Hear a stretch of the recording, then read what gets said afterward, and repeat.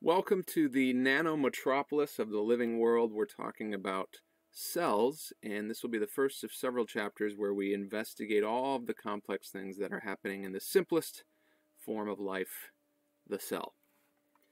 Just to catch our bearings where we are, as we've just talked about molecules and macromolecules, and now we're going to jump up here to the next level, and we're going to talk about organelles and cells. We'll stay here for a while before we start progressing our way forward to talk about an entire organ system or an organism.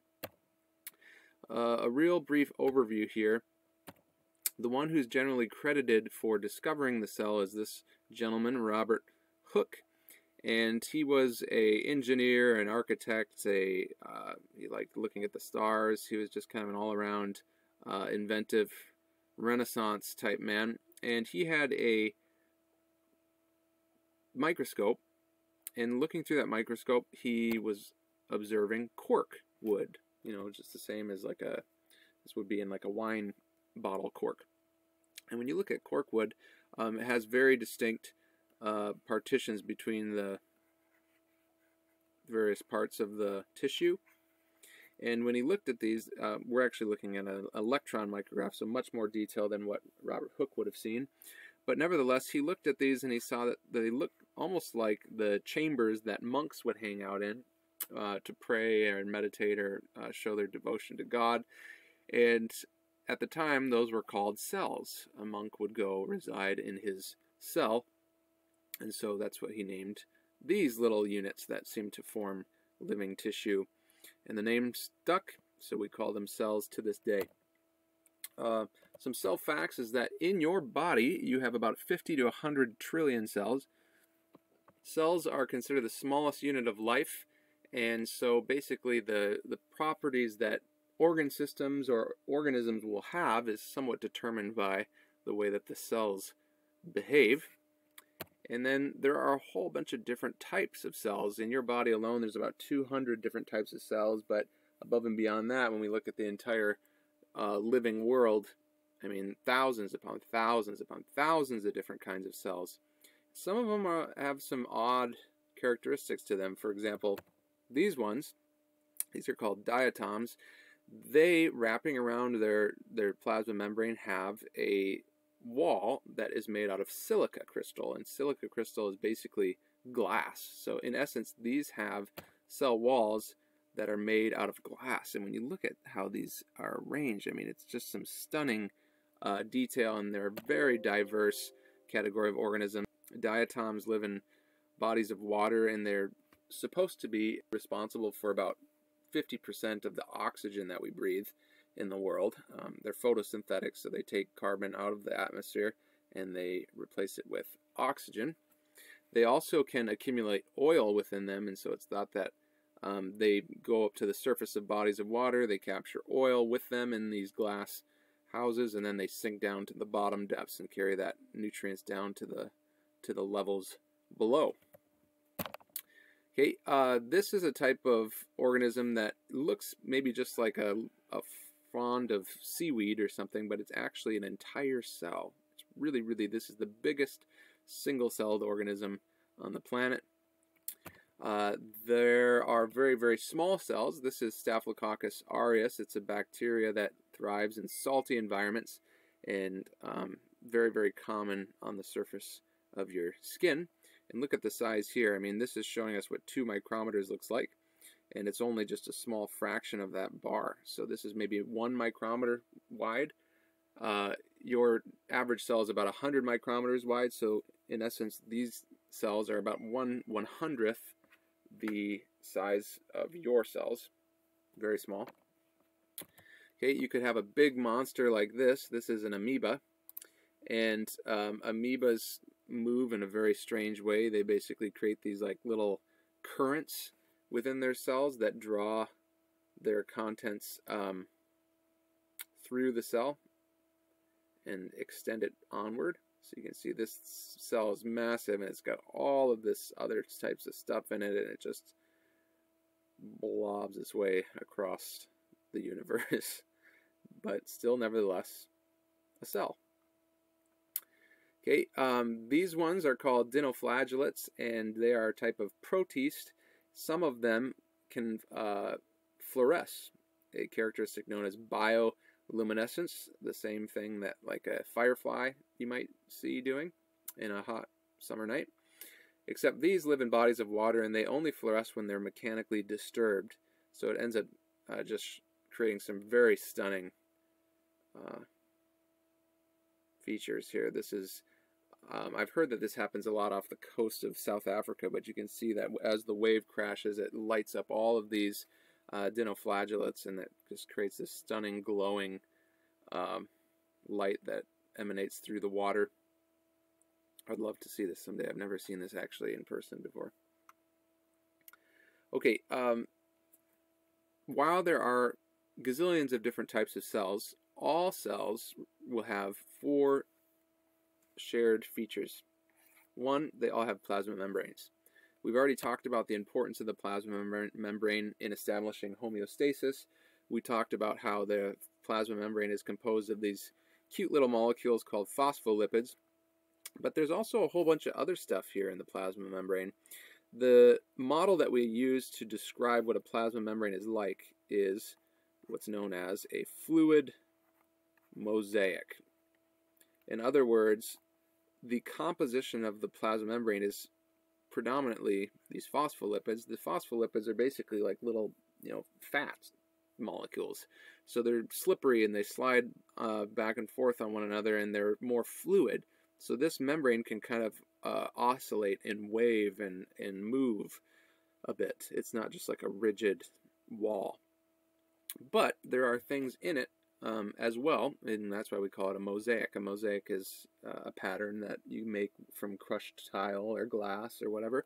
And so embedded in this fluid, the phospholipids are other types of stuff. So here we're seeing these are different proteins. Proteins can span the entire length of the entire width of the membrane, as you see here, or they can just be anchored to one end of it.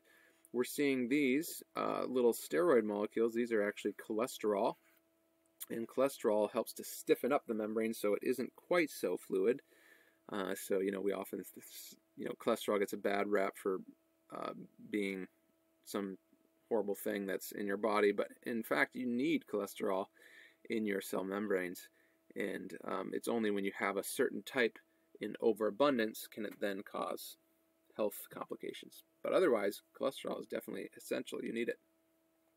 Okay, we'll other times see little carbohydrate molecules that are attached to fatty acids. These would be called glycolipids, because glyco referring to sugar attached to a lipid, so a glycolipid. Or you might have a sugar molecule like this attached to a protein, so we'd call it a glycoprotein. And both glycolipids and glycoproteins, they serve as basically cell signaling molecules, meaning they can help the cell portray a little bit about what it is. So cells can kind of bump into one another, and they can communicate by looking at what types of these molecules are on the surface, and that's one of the ways that one cell could identify another cell as being, let's say, a blood cell versus a fat cell or something. Okay, so that allows the cell to sort of present itself to the external world. Also, it serves as a little attachment site for things to bind to. So we got a lot going on here in the plasma membrane. It's not just a thin film of oil, even though that is predominantly what the chemistry is here of the inner parts of the membrane. Remember, we said this is non-polar, but there's a whole bunch of other activity happening here as well. An interesting procedure that has been done to better view the plasma membrane is what's known as freeze fracture.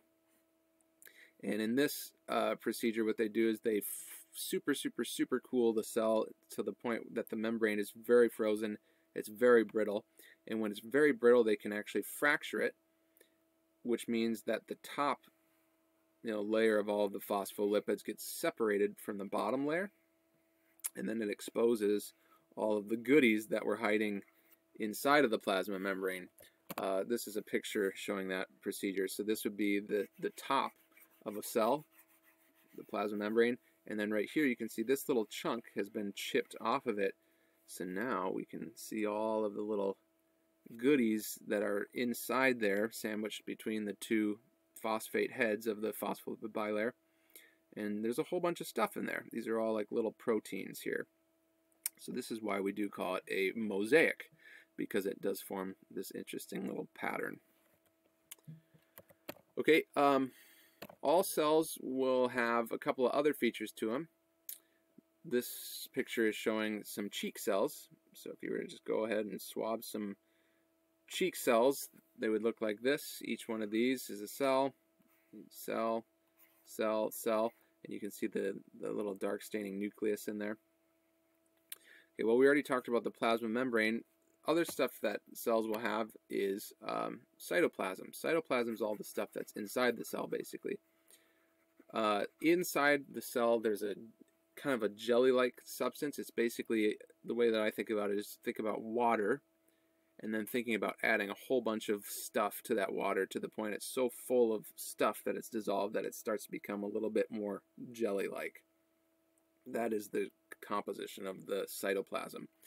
The jelly-like substance is called cytosol, and when you add a whole bunch of other stuff to it, like cytoskeleton proteins or organelles or whatnot, we call that whole rich mixture of stuff cytoplasm. All cells have got cytoplasm. Okay, all cells will have ribosomes. These are very, very small protein-making factories that are spread around throughout the cell in different places. And all cells will have a genome. So 4 things all cells have, regardless of what type of cell it is. Okay, now you can divide a cell into one of 2 categories. Either it is a prokaryote or it is a eukaryote. Any cell in the world will be one of these 2 categories. Eukaryotes are cells that have organelles to them.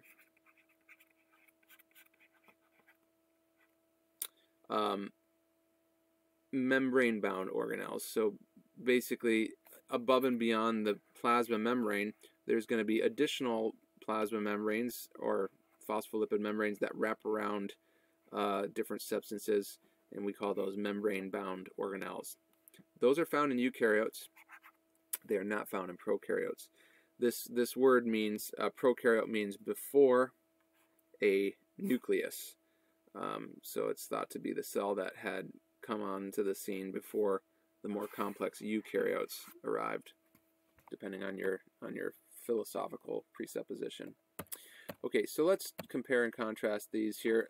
This is 2 illustrations of one of each. This over here is the prokaryote. Prokaryotes are generally smaller.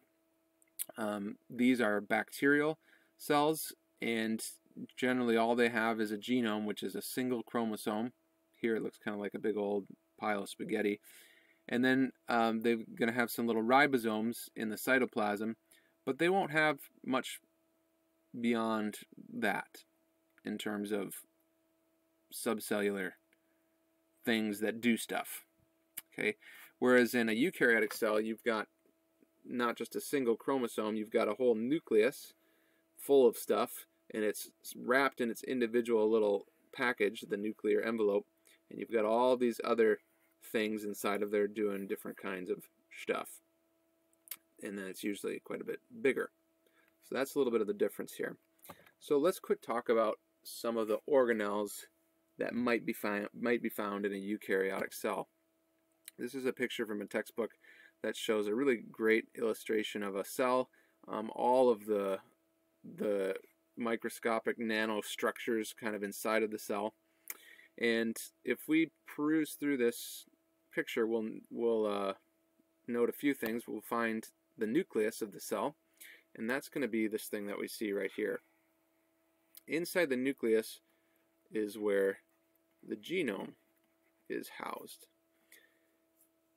So this would be like I said earlier, the genome is like the library that contains all of the instruction manuals required to build all of this stuff and anything that the cell will need in the future or does need. Currently, all of those, the blueprints or the instruction manuals to build all the stuff that the cell needs are housed right here. And as I was saying earlier, I'm still not convinced that all the information required to build an organism can fit inside the genome and fit inside the nucleus. I mean, I think that all the information required to build what the cell needs could fit in there, but when we talk about all the information required to take one cell and turn it into 100 trillion cells that are all found to be in the exact right spot, and how they're all finding their right spot based upon previous instructions that they've been passed down from their precursor cells, like I just can't even fathom the amount of information it would take, the amount of forethought that would be in that process embedded in the DNA. And I just believe it's the hand of God that actually orchestrates the development of an organism, and then it's just the genome that runs it once it's mostly established. But that's my own personal bias. Okay, you'll also find, oh, let me back up. On the nucleus, it's going to have its own membrane, which is called the nuclear envelope. And then note here that there are pores. This is important because this is how the photocopies get out of the cell.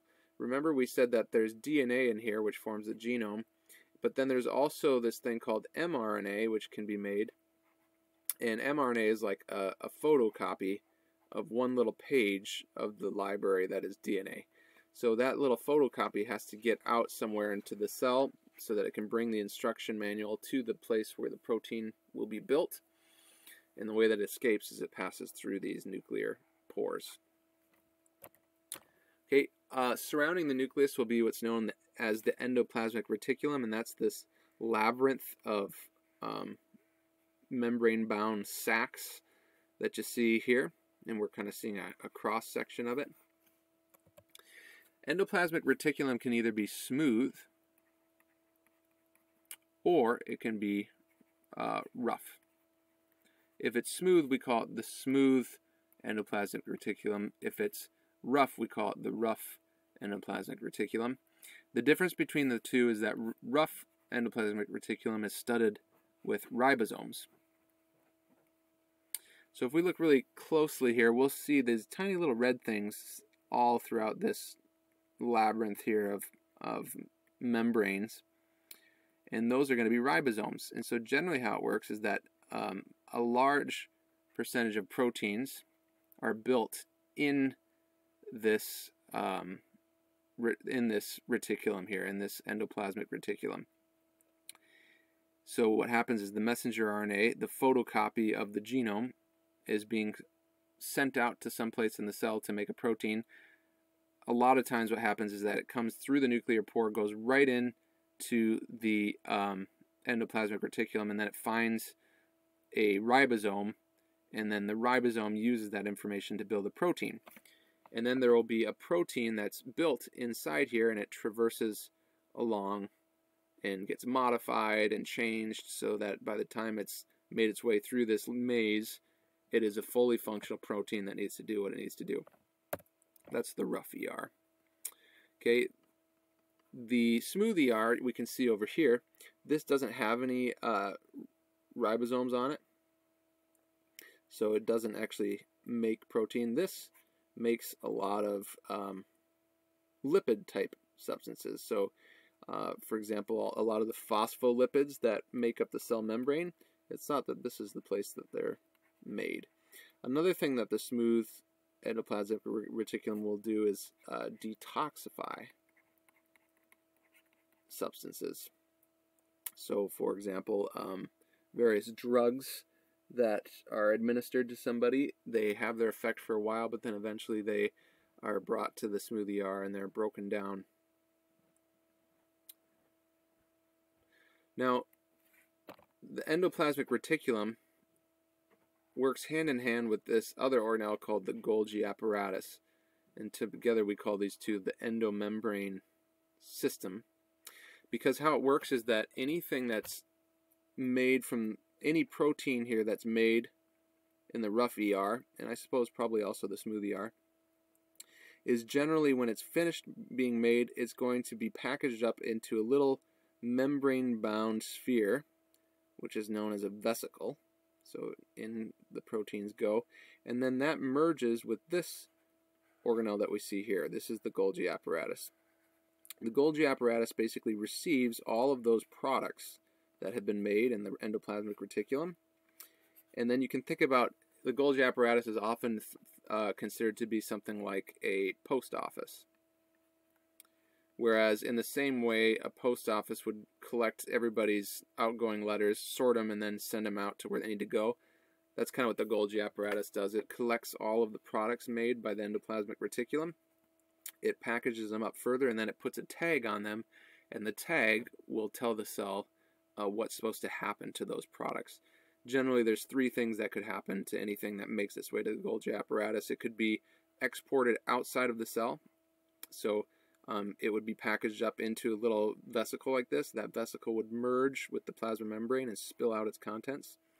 Or it could be packaged up into a vesicle like this and be brought to the membrane and poured into the membrane, so then those proteins would now be part of the membrane, just like we saw in that previous picture, all of those proteins that were embedded in the membrane. Well, they probably got there from a riding in a sphere that was sent out from the Golgi apparatus.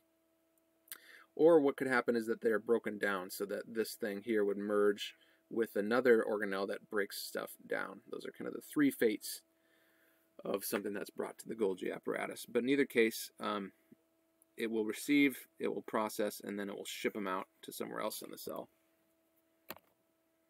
There are mitochondria in a eukaryotic cell, and these we generally consider to be the powerhouse of the cell because they are what make energy. And the thing that they are most famous for making is a molecule known as ATP. This is a big, very popular, important molecule to know about. ATP is what's considered the energy currency of the cell.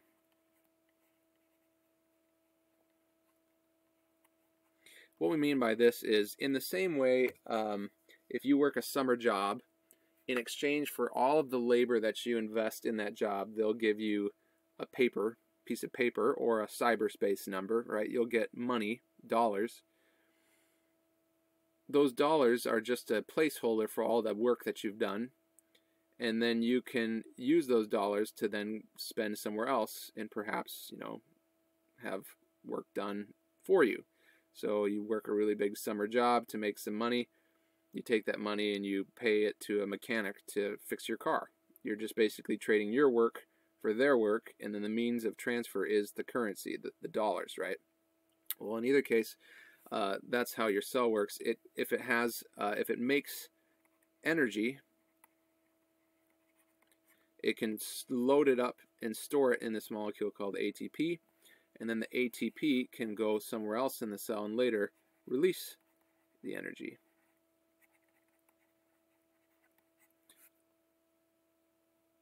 So a lot of what cells do and how they work is principally driven by, is powered by the production and the breakdown of this molecule ATP. Well, it's made in the mitochondria, these little organelles here. Okay, there could be lysosomes. That would be something that we see here, these little spheres, which are basically just spheres of material that's very similar to the phospholipid bilayer of the plasma membrane. And inside of these spheres, we call them vesicles, is kind of the general word for any type of sphere that's made out of phospholipid bilayer that can hold something. In these vesicles, there are certain digestive enzymes that can break down materials. So if anything needs to be destroyed or taken care of, the cell's got to get rid of something, it can kind of send it to the incinerator, so to speak, send it to the lysosome.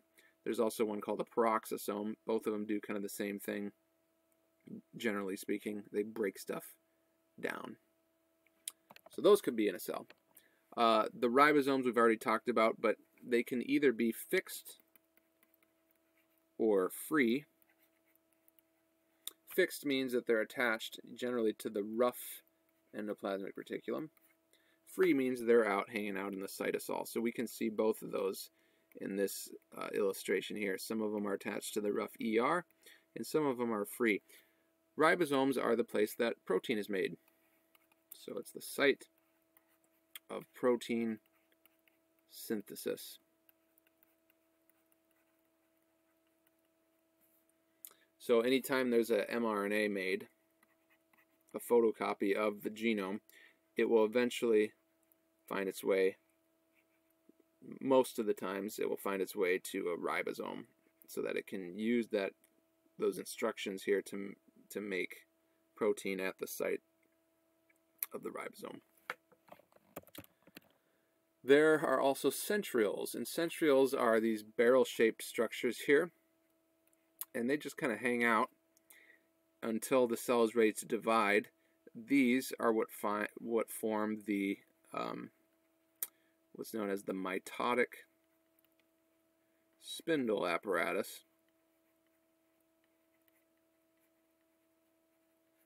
which is basically just a network of tubes that are able to push and pull chromosomes to different parts of the cell. So generally the centrioles, they play the biggest role, ultimately, what I'm trying to say, in cell division. When a cell gets ready to divide, we go to the centrioles, and they're going to make it happen for us. Okay, a couple others here that are not shown on this particular illustration. This illustration is of an animal cell, but if this was a plant cell, there would be additional structures found in it. Some of the big ones here are chloroplasts, and then also many plant cells have a big central vacuole, which is just like a huge storage tank for stuff. Chloroplasts, you can think about chloroplasts being like solar panels. They make energy, but they don't make energy the same way a mitochondria does. They make energy by absorbing light and using that light energy to make energy molecules.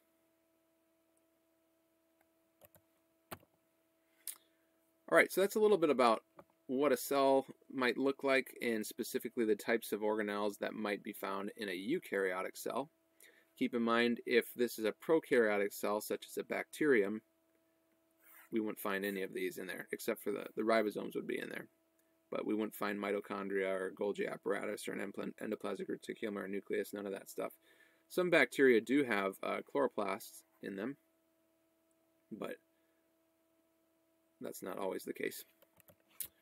All right, let's talk now about membrane transport. Membrane transport is an important concept because it gets to the heart about how it is that cells can maintain homeostasis. We already talked a little bit about what homeostasis is. It's keeping the internal conditions constant and isolated and separate from the external conditions of the world.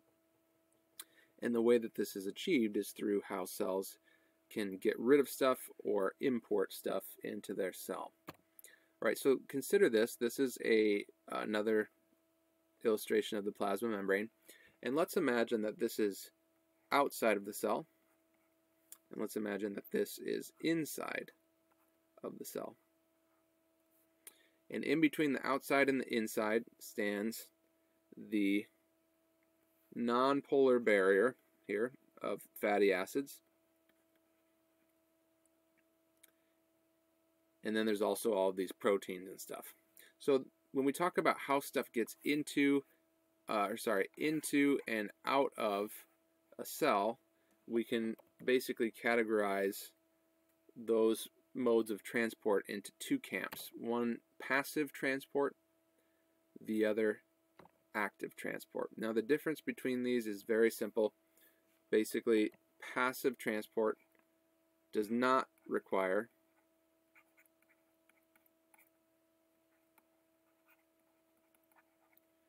additional energy put into the transport. Active transport is just the opposite. It does require additional energy.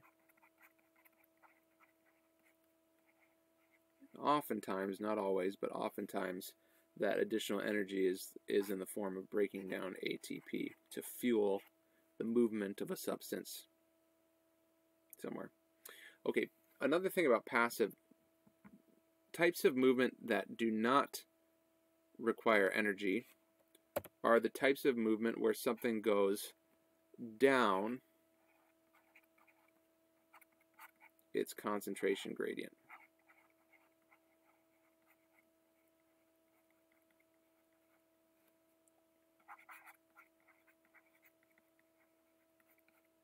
Okay, this word, concentration gradient, is a very important concept in biology.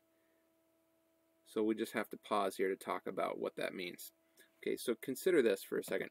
Let's say I drop like a big crystal of salt or sugar. Let's say it's a sugar cube. You know, think about those sugar cubes people put in their coffee.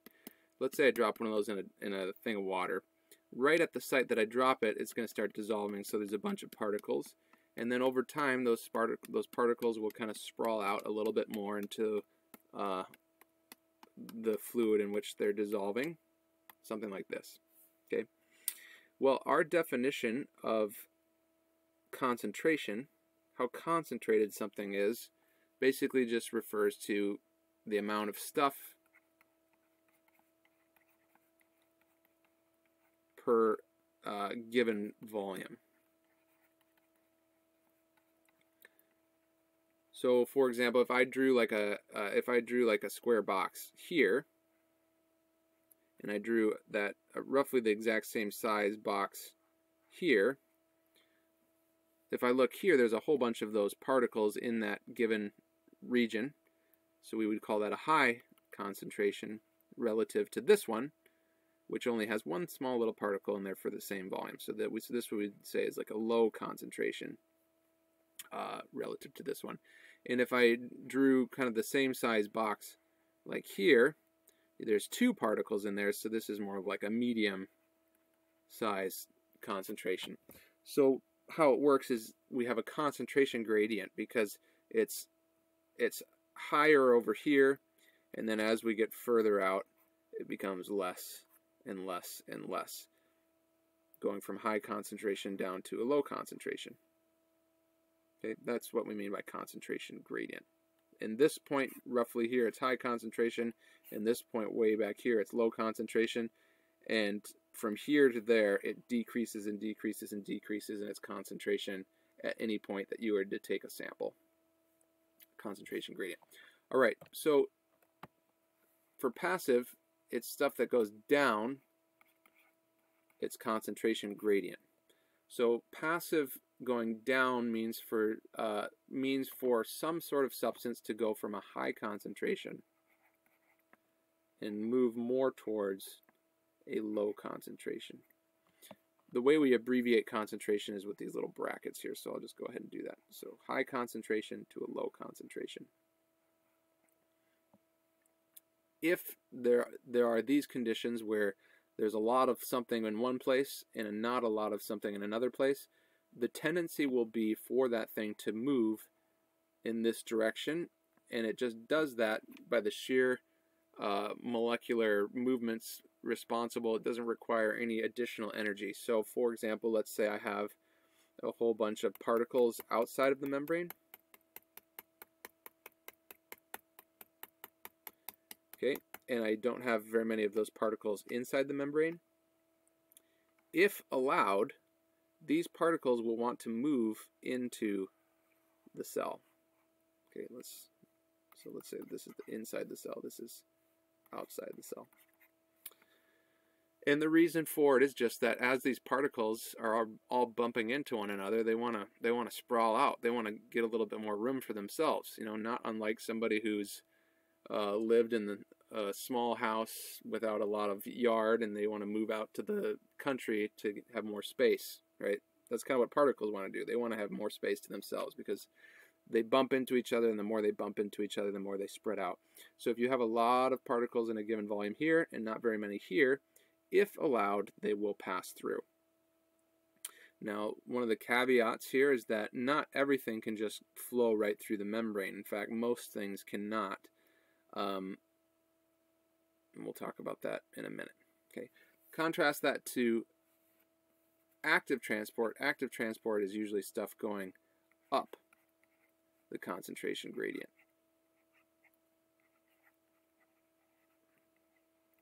So, and that's why it requires additional energy. It's not the normal, natural thing for particles to do. This one's going down, concentration gradient.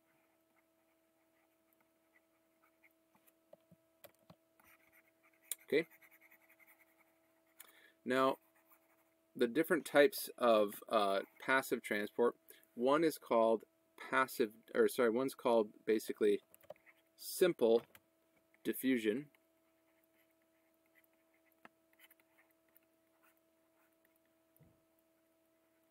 And in simple diffusion, something just goes from a high concentration to a low concentration, and furthermore, it goes right through the membrane. Nothing else is required. Now, this doesn't generally happen with everything, but the types of things that can undergo simple diffusion are going to be things that are small, very, very, very small molecules. An example of a very small molecule is CO2 or oxygen. These are very small because it's literally just 3 atoms or 2 atoms. O2 would be 2 oxygen atoms bound together. CO2 would be 2 oxygen atoms bound to a carbon atom. So something that's only got 2 atoms or 3 atoms is a very small molecule, and it can even if it's polar or non-polar, it can go right through the membrane. This is why red blood cells, when they pass through your lungs, are able to offload or uptake gases such as CO2 or O2 quite rapidly. Okay. Another type of thing that could do simple diffusion would be something that's non-polar. The reason for that is we said that the membrane is mostly non-polar. Like if we look at this thing, a good chunk of the depth here of the membrane is non-polar. We did say that these phosphate heads on the phospholipids are polar, but they're very, very small. So if we consider something that's non-polar, let's say an example here would be like a oil droplet. An oil droplet, let's draw a picture. Here's my oil droplet. If there was a lot of oil outside of the cell and not much in, and so it wanted to diffuse in, it would encounter some resistance here as it hit the phosphate heads, because now we've got these polar charged molecules trying to repel the nonpolar molecule. But the small oil droplet is willing to run the gauntlet here because of the fact that all of its comrades are lying just underneath. It has molecular structures underneath to which it's attracted because it's similar to them. You know, an oil droplet outside of the cell is like kind of a fish out of water, so to speak, because surrounding the oil droplet would be water everywhere. So you got this oil droplet that's like, get me out of here, I don't want to be around all these water molecules. So it wants to try and go in to this safe zone where there's not as many water molecules. And so because of the fact that there's a higher concentration and a lower concentration, we have a concentration gradient favoring it to go into the cell. And also because it is nonpolar, it's able to push through the polar heads so that it can then join its nonpolar comrades. And then the concentration gradient will keep pushing it further to get through to the other side. So all that to say, things that are small, things that are nonpolar, are able to go right through the membrane, given the fact that there would be a concentration gradient to favor them to do so. So if there is a high concentration out of the cell and a low concentration in the cell, and the thing is either small or nonpolar, it will go into the cell just all by itself. It won't need any extra coaxing, it won't need any extra energy expenditure to do that. Okay? That's simple diffusion. Basically, something goes from a high concentration to a low concentration. Nothing else is required. Another type of diffusion is known as facilitated diffusion.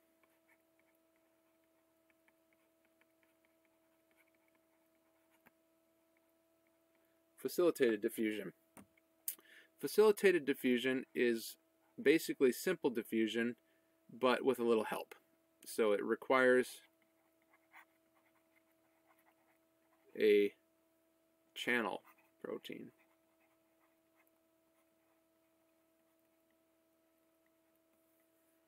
or this thing called a carrier, either one.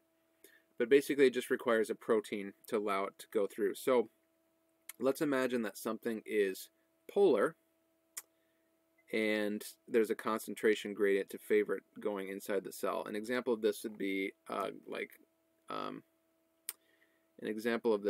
let's say, some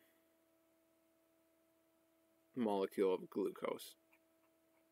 So let's imagine I've got a whole bunch of these molecules of glucose. Glucose is a monosaccharide.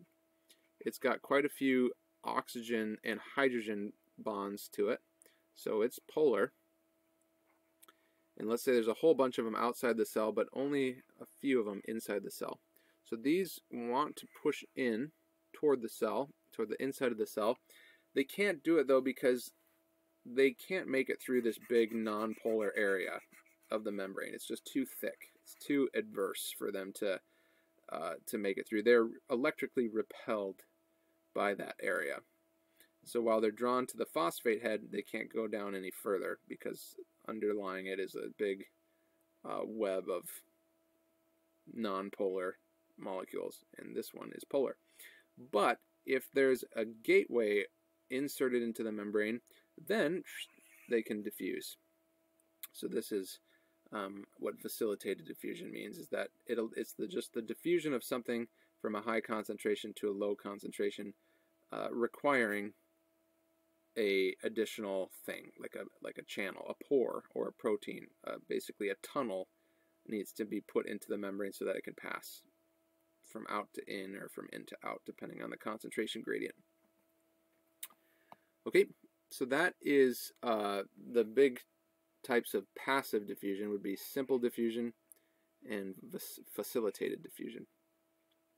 Simple, it doesn't require anything, but it can only be done by molecules of certain properties, either those that are small or nonpolar. Facilitated requires a channel protein, but it doesn't really matter what the chemical nature is of the molecule, as long as there's a concentration gradient to favor its movement and it's got the right channel that it can pass through, it will do so. Okay, now let's talk more about active transport. That's when a molecule goes up its concentration gradient. And there are a couple of ways that this happens. I think for our purposes, we're just going to concern ourselves with what's known as primary active transport. There is also what's known secondary active transport, but we won't worry about that in this class. Okay, primary active transport requires these things known as pumps, and pumps generally require ATP to operate.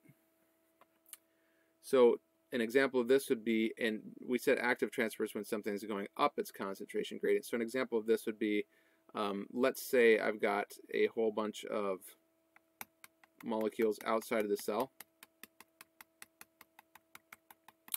and only a couple inside. First, I'll ask you, where is the concentration gradient? Is it favoring the movement of stuff outside the cell, or is it favoring the movement of stuff inside the cell? See if you can answer that without me telling you. The answer is that the concentration gradient would favor stuff going into the cell, because that's the natural way that things want to move. They want to go from a high concentration to a low concentration. Occasionally, though, this isn't how the thing needs to move. And so if this is the case, then we need to rely not on simple diffusion, we need to rely on active transport. So if this was the case, there'd be a pump here, and that pump would use ATP as an energy source. ATP would come up to this pump, it would break its molecule, it would send a jolt of energy into the pump, which I'll illustrate with this really cool lightning bolt. Okay, and as soon as that energy has been transferred to the pump, it shoots something out of the cell, going from a low concentration up its concentration gradient, but going outside of the cell. This isn't a natural way that something would want to move on its own. But if we power it with a pump, we can actually shoot it into a high concentration gradient. It requires some energy, though. It requires ATP. So that's what active transport is. Okay. Big difference again. This is going down its concentration gradient. This is going up its concentration gradient. This requires no additional energy. This requires a little additional energy. A couple other types of movement here are exocytosis and endocytosis. This is generally when we're trying to move large quantities of something into and out of the cell. Basically how it works is that in exocytosis, let's imagine this is the cell here. In exocytosis, let's say that there's some vesicle. Again, a vesicle is just a sphere made by like a phospholipid bilayer. And let's say there's some important substance in there, and that is something that's been made in the cell that now needs to be brought out of the cell. Well, we can just send this little cargo van here, the vesicle full of what's required to export out of the cell. We can send that up to the plasma membrane. This can actually fuse with the membrane, so it would look, at that point, it would look something like more like this, where it's fusing now with the membrane, and then all of those contents are being spilt out. That's exocytosis. Endocytosis is just the exact opposite. You have a membrane-bound vesicle out of the cell.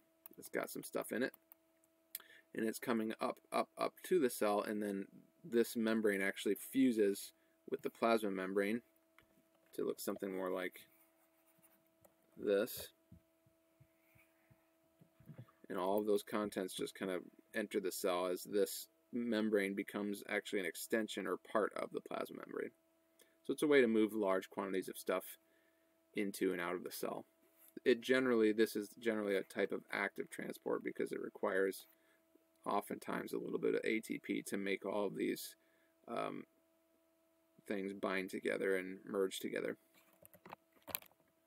Okay, one last type of transport here that we're going to talk about, which is pretty important, is osmosis. Osmosis refers to the movement, or specifically the diffusion, I guess I should say, of water. So water is also a substance that likes to go from a high concentration to a low concentration. Anytime something is going from a high concentration to a low concentration, it's called diffusion. But with water, there are actually some interesting properties here. So consider this. Some of the practical applications of understanding osmosis would be the proper use of saline solution administered in an IV. You know, have you ever wondered why it is that they put these bags up and they, connect people up to them, and then the fluid drips into a person? Well, it's to replenish volume, but this isn't just a bag of water. It's actually super, super, super important how much salt is in this water. There's a little bit of salt in here, and if that salt concentration is off just by a little bit, it could lead to very devastating effects for the cells of the individual receiving that fluid. And here's why. Okay, so let's imagine like a colossally huge red blood cell. Okay, your red blood cells would never be this large. And let's imagine I put this in a beaker of water. Okay, so here it is. There's a cell and some water. Now, the cell is going to have a certain concentration of solute in it.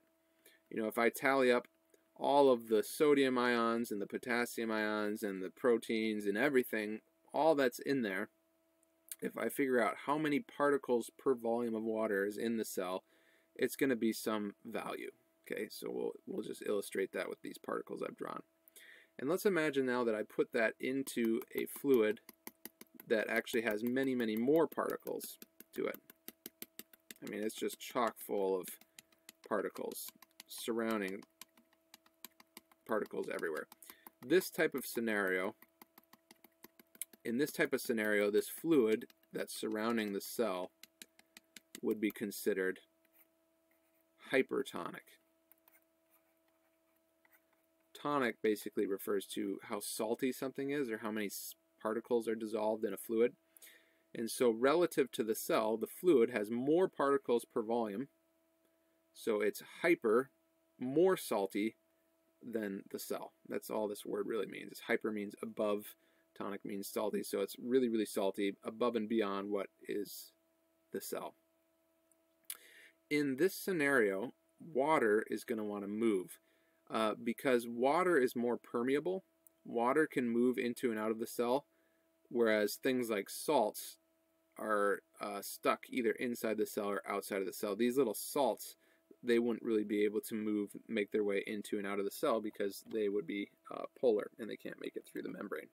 So where you have water can move in and out, the amount of particles is pretty much fixed. We call this feature of the membrane semi-permeability. This is a kind of an important word, meaning some stuff can just go into and out of the cell membrane like water, other stuff cannot, like salt particles. So in this scenario, I usually the easiest way to remember it is just to remember that water is the particle party animal.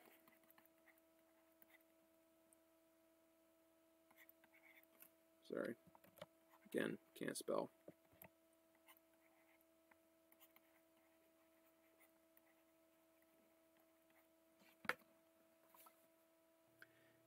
It always wants to go to the region where there are more particles per a given volume. So again, if I was to draw a box here, we would say there's just a handful of particles. If I was to draw that same box here, per the same given volume, there's much more particles. So this is much more concentrated out here than inside the cell. So it's actually going to want to pull water out, because water wants to try and equilibrate the difference between the two environments. Water, if there's more water that can be drawn out here, it will actually dilute this a little bit more so that this environment and this environment have roughly the same saltiness. So a general feature is if you put a cell in a solution that's hypertonic, meaning more salty than the cell, it will suck the water out. And this is a bad thing, because what happens is it sucks the water out. At least it's a bad thing for our red blood cells. And then the cells get really shriveled. All the water leaves the cell and then they get shriveled up and they potentially could be destroyed. So if somebody gave an individual an IV connected to a bag that had fluid that was on average more salty than the fluid that's in your body, as soon as that salty fluid went into that person's body, it would start to shrivel up that person's cells, because the fluid that would be administering to that person would be more salty than what the cells normally are. It would be hypertonic. Okay, a condition where something is isotonic means that it's the relative same amount of saltiness outside of the cell as it is inside of the cell. So there is no net movement. Water can go in, water can go out, but the amount of water that goes in is the same as the amount of water that goes out, because the concentration of all of the salt is the same. So there's no net movement of water into or out of the cell. This is what you would want to achieve if you were administering a salt solution to somebody to give them more fluids. Generally, the amount of salt that is put in those bags is about 0.9%. Meaning of all the volume, about less than almost 1% of that volume is salt particles. And that's about how it is in our cells. So this is the isotonic solution here. This is what we would go for. On the flip side, if you were to just give somebody a bag of water and have it drip into their body and it didn't have any salt in it whatsoever, well then we would have a condition where there are more particles in the red blood cells, or any of the cells for that matter, and no particles outside. So in this case, where is water going to want to go? We've got water inside the cell, we've got water outside the cell. In the end of the day, the net movement of water is towards the place where there are more particles, so you'd have more water going into the cell to try and dilute out this particle party here. Okay, if that happens, the cell would swell and potentially explode. So this would be an example of what's known as a hypotonic solution, one in which the fluid surrounding the cell is less hypo salty than it is inside the cell, and it's going to draw water in because water wants to go to the place where there's particles hanging out. It would make the water swell up, or make the cell swell up with water and potentially burst. So at the end of the day, if if you ever decide to go into healthcare and you're ever in the urgent care room or the emergency room and you see Professor Stelzer come in and you're going to try and give me some more fluids because I'm dehydrated, don't hook me up to a bag of pure water. I don't want your pure water.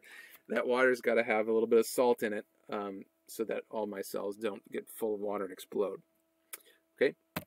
So it's pretty important stuff in a clinical setting.